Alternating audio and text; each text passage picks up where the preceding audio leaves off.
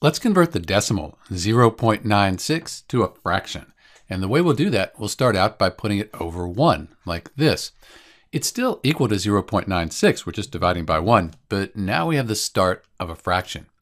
What we need to do is get this number here, 0.96, to be a whole number. And I can see we have 2 decimal places. So when we have 2 decimal places, we can multiply by 100. That'll give us a whole number. So 100 times 0.96, that equals 96. And that's our whole number.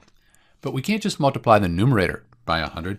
We also need to multiply the denominator by 100. That's because 100 over 100, that equals 1. So we're just multiplying by 1. We don't change the value, just the way it's written. So 100 times 1, that equals 100. And now we have a fraction. But we can simplify this further since these are both even. Let's give ourselves some room.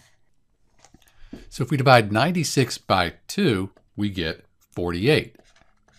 And if we divide 100 by 2, we get 50.